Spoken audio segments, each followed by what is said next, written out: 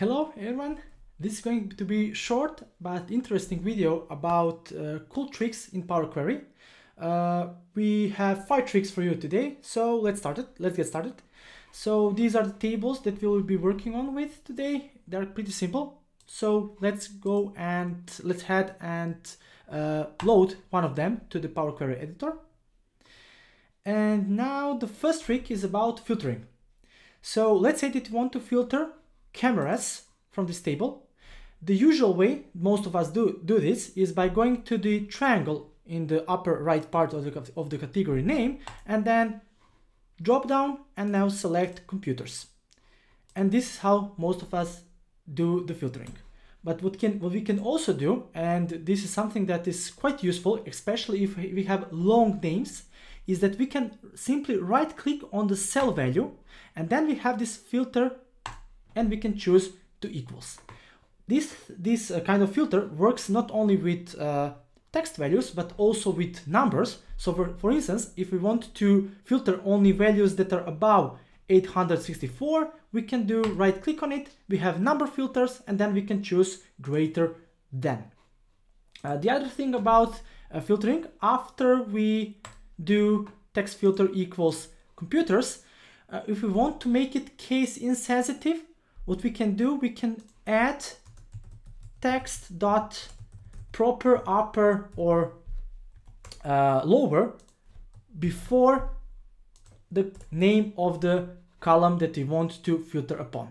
So after we do this text proper, we see that now both uppercase both propercase and lowercase computers get filtered. So this is the trick number 1. The trick number 2 is about opening another Excel file while we are still in Power Query of the current instance. So for instance, let's say that we are inside of this Power Query and we wish to open another Excel to observe some other tables. There is no direct way of doing it. We have to go to close and load to, or is it? What we can do hold Alt key and then right click on the Excel icon and then click on Excel while holding Alt key until we receive a message, do you want to start a new instance of Excel? If we confirm, we will open a new instance of Excel in which we can open another Excel file and navigate in it just as a native options Excel has. So for instance, we can even open multiple Power Queries from multiple instances. So what we can do table from data range.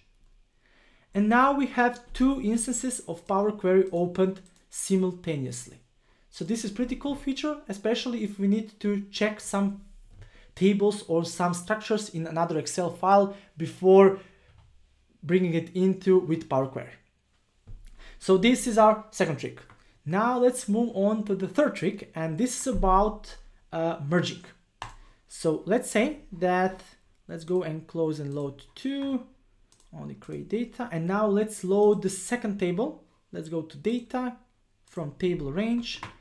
So now we have 2 tables and we wish to merge them, but not by a single column, but by multiple columns. And this is achievable with merge option. So let's go to merge queries, and instead of selecting just a single column, we can select multiple columns. And then we can choose another table and we can also select multiple columns. Now the fourth trick is about making this case insensitive, and we can do this by using the fuzzy matching to perform the merge. And after we select it, we can open the fuzzy matching options and select the similarity threshold or set the similarity threshold to 1 or to 100%. So this, and while still having the tick on ignore cases. This means that we will still use the 100% similarity, but we will choose to ignore case sensitivity. And after we confirm, we will receive this new table, and let's open all those columns, and we can see now that Contoso computers with lowercase, it was successfully merged with Contoso computers with uppercase. Now let's remove these 2 columns And the last trick, trick number 5, is about adding a custom column. So let's add a custom column which will be called sales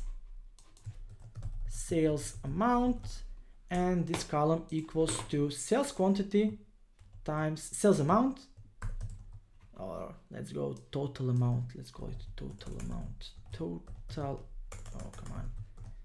Total amount, and this is sales amount multiplied by quantity.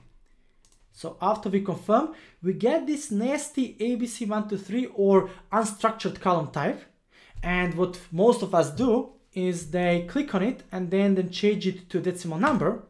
But we can skip this step simply by adding an additional argument to the each function. So let's add additional argument, and we will write this as a type number. So this feature skips us that additional step that most of the time just makes noise in the Power Query script. So yeah, these were the 5 tricks. I hope you find them insightful, and if you liked this video, hit like and subscribe. And if you have any questions, or if you want to share some of your tricks, please post it down below in the comments, and we'll see you in the next video. Bye.